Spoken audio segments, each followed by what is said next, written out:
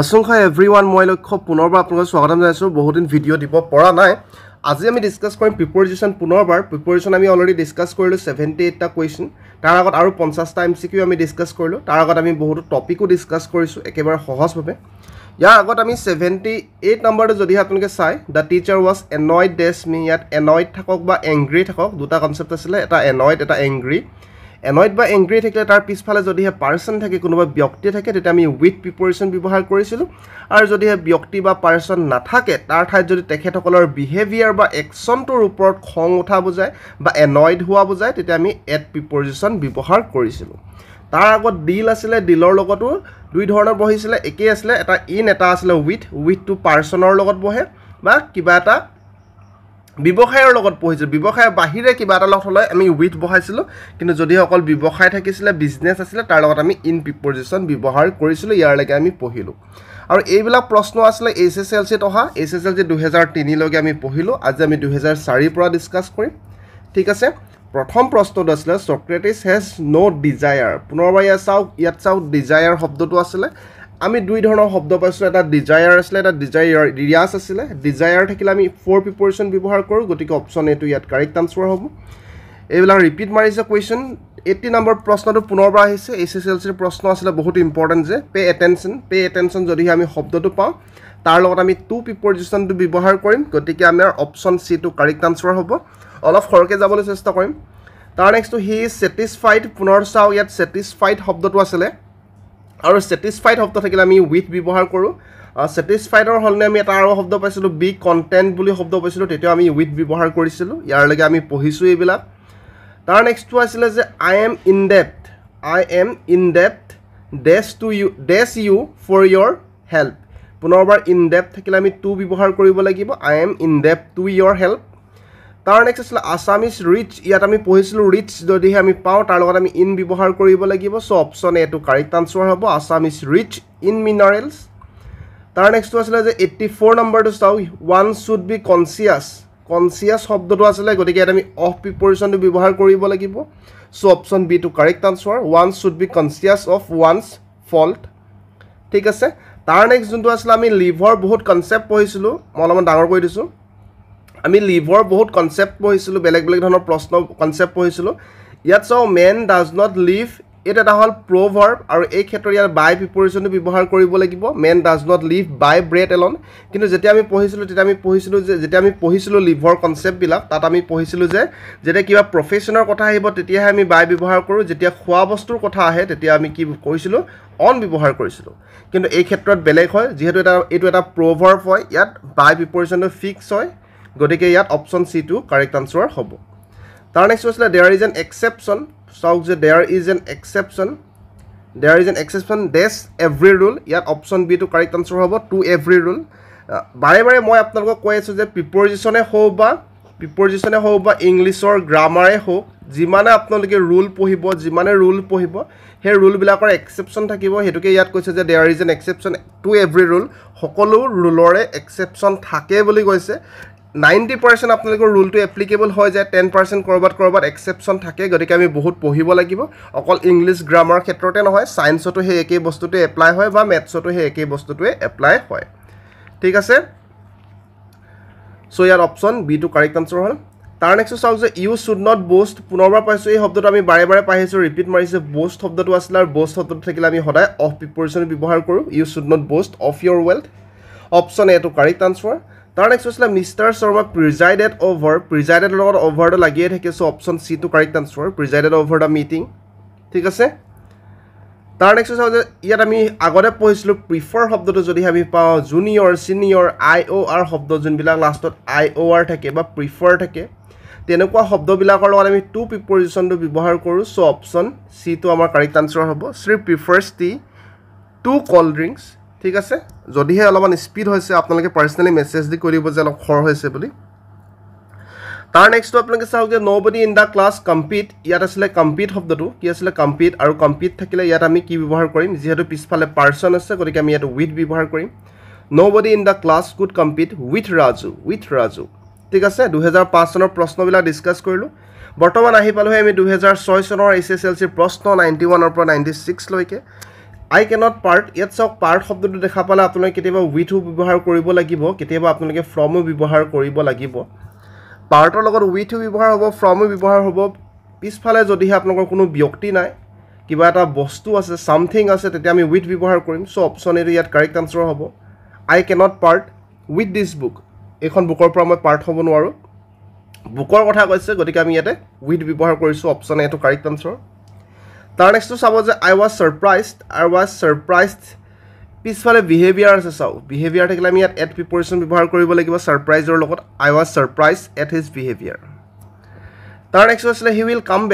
will come back dash an hour in an hour so option C to correct answer হ'ব in an hour the lame man lives ইয়াত চক কিহৰ দ্বাৰা লেমমেনটো জীৱন নিৰ্বাহ কৰিছে জীৱন নিৰ্বাহ কৰাৰ কথা কিবা প্ৰফেশন টাইপৰ কথা কৈছে তেতিয়া আমি বাই প্ৰিপজিশনটো ব্যৱহাৰ কৰো লিভৰ ক্ষেত্ৰত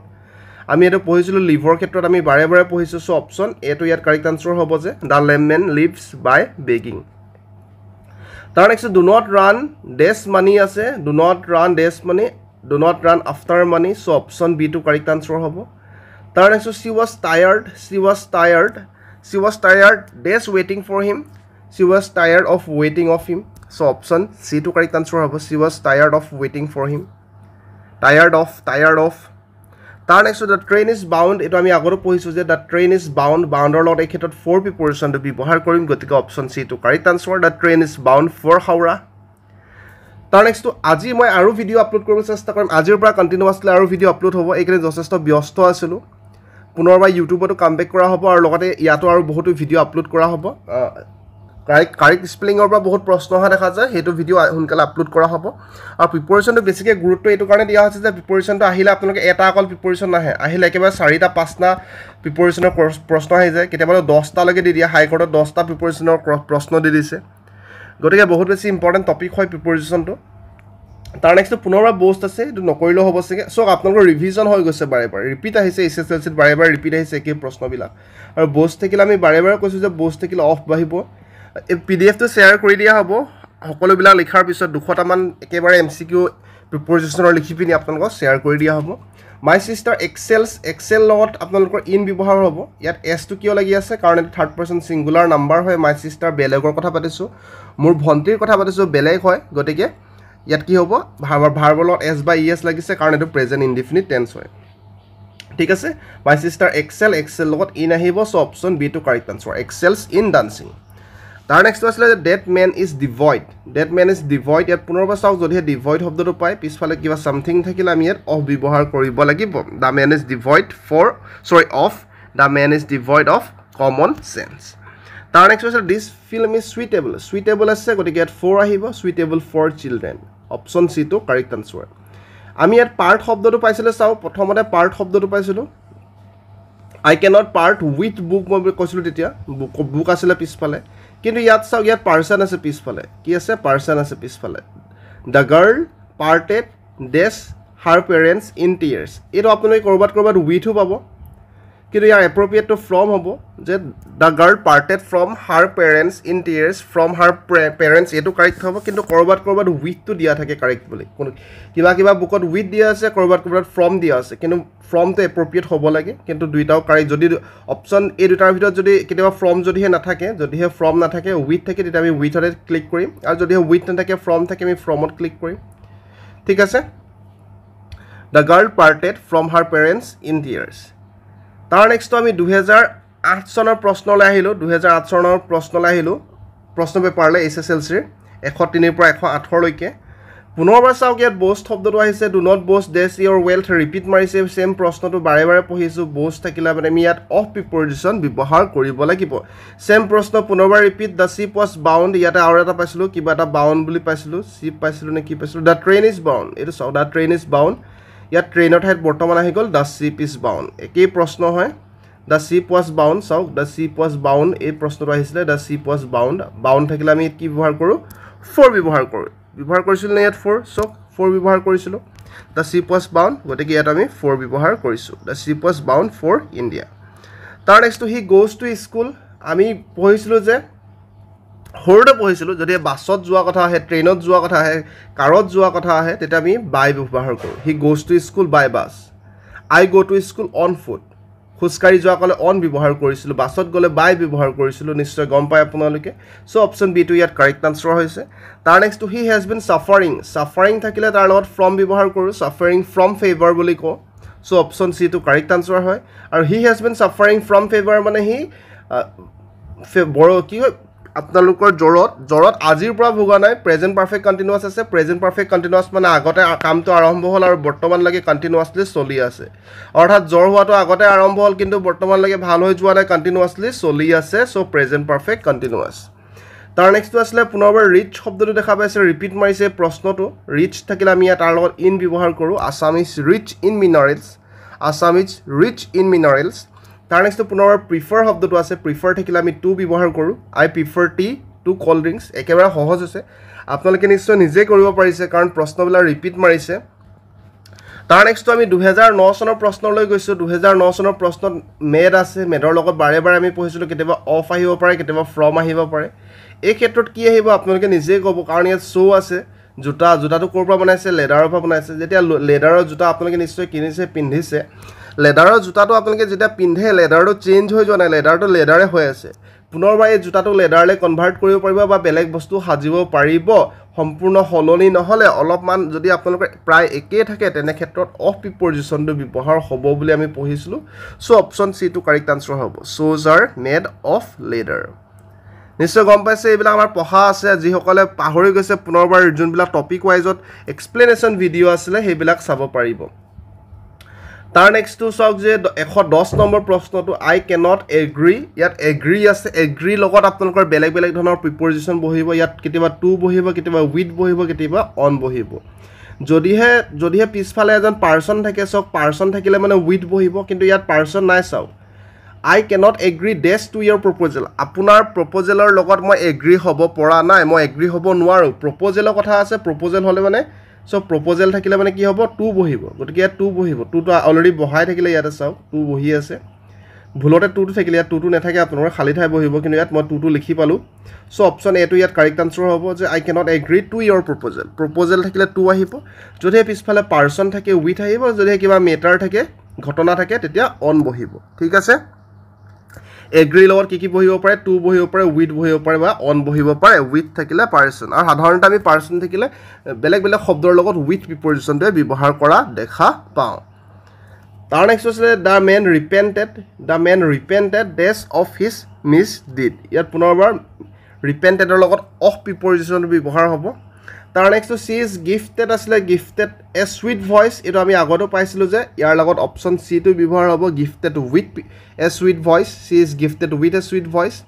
তাৰ নেক্সট পুনৰবাৰ ৰিপিট মাৰিছে মেন ডাজ নট লিভ ইয়াত লিভ টু আছে কিন্তু এইটো এটা প্ৰভাৰ্ব হয় গতিকে ইয়াৰ লগত বাই ফিক্স প্ৰিপজিশন ব্যৱহাৰ হ'ব man does not live by bread Elon already আমি পঢ়িছো তাৰ নেক্সট 114 নম্বৰটো এটো একেবাৰে ৰিপিট মাৰিছে অলৱেজ বিৱেৰ ডেছ ফলছ ফ্ৰেণ্ডছ বিৱেৰ লগত অফ প্ৰিপজিশনটো ব্যৱহাৰ হ'ব গতিকে option C two correct answer always বিৱেৰ of false friends তাৰ নেক্সট চাওক যে আপোনালোকে 115 নম্বৰ প্ৰশ্নটো চাওক হোৱাট ইজ দ্য টাইম এই ক্ষেত্ৰত বাই প্ৰিপজিশনটো ব্যৱহাৰ কৰিব লাগিব what is the time by or Whats this is a quotation dash Milton ইয়াত ফ্ৰম প্ৰিপজিশনটো আহিব this is a quotation from Milton U should provide well তাৰ নেক্সট চাওক যে 117 নম্বৰ প্ৰশ্নটো চাওক U should provide well for your children option A to correct answer hobo you should provide well for your children tar next sympathize শব্দটো আসলে he sympathized dash me in my sorrow পুনৰবাৰ চাও পিছফালে person আছে person মি আছে person থাকিলে with প্ৰিপজিশন ব্যৱহাৰ কৰিব লাগিব মানে option B two correct answer হ'ব he sympathized with me in my sorrow আৰু যদি কাৰোবাৰ ট্ৰাবলৰ কথা থাকে তেতিয়া আমি ইন প্ৰিপজিশনটো ব্যৱহাৰ কৰিলো হেতেন যদি হে ব্যক্তি থাকে আমি with preposition ব্যৱহাৰ কৰো সো 118 নম্বৰ প্ৰশ্নলৈকে আজি আমি ডিসকাস কৰিলো 78 ৰ পৰা আৰম্ভ কৰিছিল 118 লৈকে মানে আপোনালোকৰ 88 98 108 118 মানে 40টা MCQ আমি আজি ডিসকাস কৰিলো কিমানটা 40টা MCQ আৰু বহুত ইম্পৰ্টেন্ট 40টা MCQ 120 নম্বৰলৈকে আজি আমি ডিসকাস কৰিলো 40টা নহয় 42টা হৈ যাব তেতিয়া আমাৰ he has not recovered আছে this his illness গতিকে ইয়াৰ অপচন সি টু কাৰেক্ট আনসাৰ হ'ব recovered from he has not yet recovered from his illness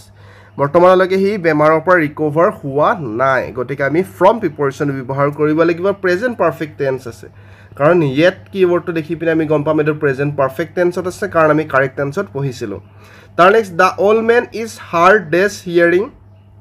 ইয়াত হাৰ্ডৰ লগত অফ প্ৰিপজিশন ব্যৱহাৰ হ'ব যে দা old man is hard of hearing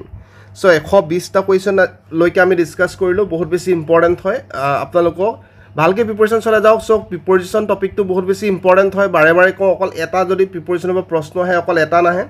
একেলগে 4-5টা প্ৰশ্ন আহিব পাৰে এমসিকিউ আহিব পাৰে গতিকে ইম্পৰ্টেন্ট হয় আৰু বাকিবিলাকো আমি ডিসকাস কৰিম ডেফিনেটলি কৰিম বাকি সকলোবিলাক আকৌ দিব চেষ্টা কৰিম সো মই ইংলিশ বিলাকটো দি আছো আৰু বাকি মেথছৰ বিলাক মই ইউটিউবত দিবলৈ চেষ্টা কৰিম বাকি ভালকে প্ৰিপৰেচন চলাই যাওক সদায় শুভেচ্ছা জ্ঞাপন কৰিছো আশা কৰিছো আপোনালোকে ভাল পাইছে আৰু ভালকে প্ৰিপৰেচন চলাই যাওক ধন্যবাদ